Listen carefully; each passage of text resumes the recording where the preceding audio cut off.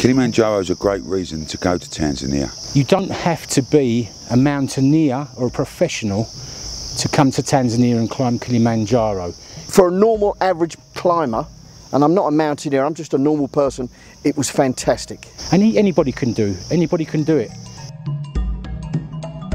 When you're at the top, it's like you're in heaven.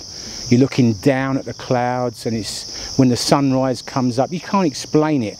You have to go there to see it. Every day as you got nearer and nearer, it was just beautiful, you know.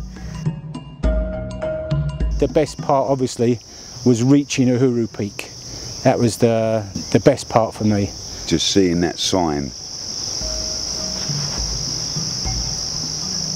Unforgettable.